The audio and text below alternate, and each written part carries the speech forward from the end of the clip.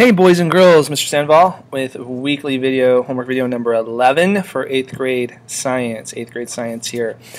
And we're going to do a quick review as we're kind of finishing up this unit on contact forces, friction, energy, and next week you will have some assessments, a final model to draw, and a final test assessment as well.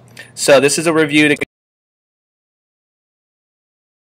get some of these thoughts spinning in your head. Make sure you're checking your Jupiter grades for quarter number 2 and staying caught up, and make sure that you're organized in your backpack, no loose papers and all that. So we've been talking about motion, and motion has a lot to do with the ideas of speed, velocity, distance divided by time, forces, pushes and pulls, and those relate directly to Newton's laws.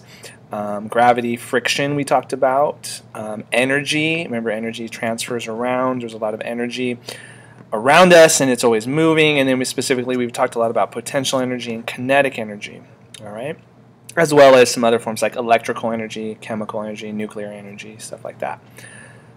Okay, so in your journal have your paper ready and write number 1 and then A, B, and C. I'm going to give you some questions or some prompts to think about, all right? Okay, here we go. Okay, so here's a really cool photo. This is the world's, I think it's tallest water slide, or at least America's. It's called the Peak. And so for spot A, B, and C, I want you to think about potential and kinetic energy, okay? At which location, A, B, or C, so on your paper you're going to write next to the one, where is the most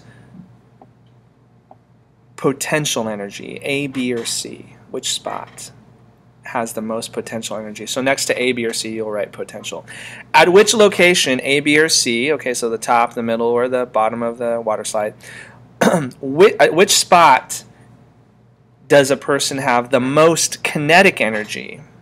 Okay, the most kinetic energy. Where would the person going down the tubes of the water slide have the most kinetic energy? A, B, or C?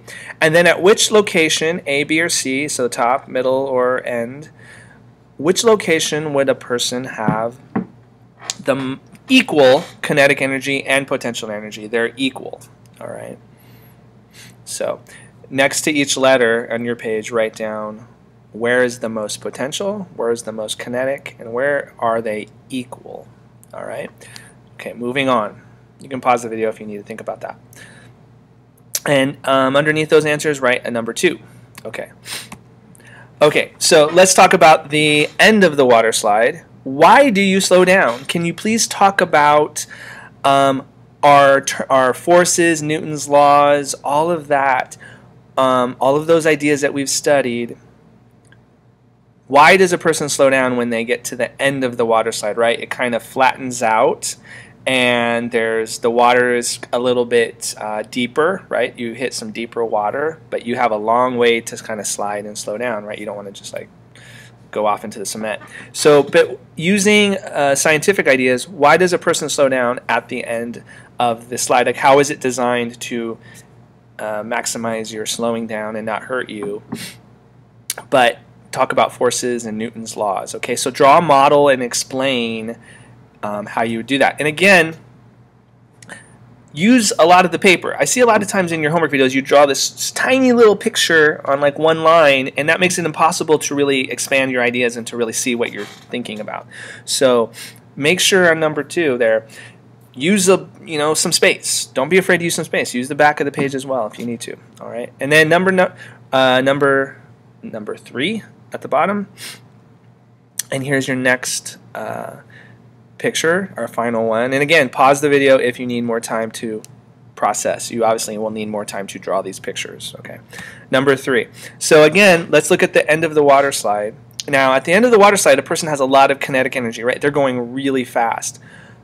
And in this picture, there's kind of a hint, okay? But where does all the kinetic energy in the person go, right? The person's moving very fast and then they stop. Where did all of their energy go? Right? Remember, energy has to transfer. It has to move around to places.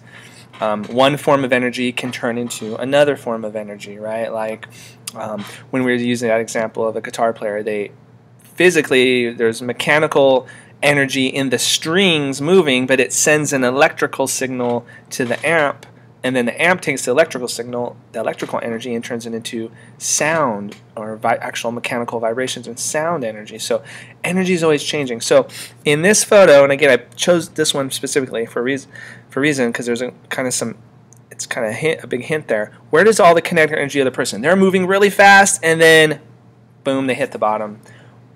Tell me what their energy transfers into. Where does it go? All right. Take your time. Think about this. Draw a good model, a good explanation at the bottom. All right. We're going to talk about this in class for sure. We will think about it and discuss it. Okay. All right. So that's your homework video for this week. Quick review, and well, that's from Halloween, which is no longer here. Oh, this is the one I wanted. Maybe take some time today or tomorrow. Take 2 minutes, 3 minutes, 5 minutes for yourself and just meditate. It won't kill you. It's okay. All right. Have a good day. See you in class. Bye.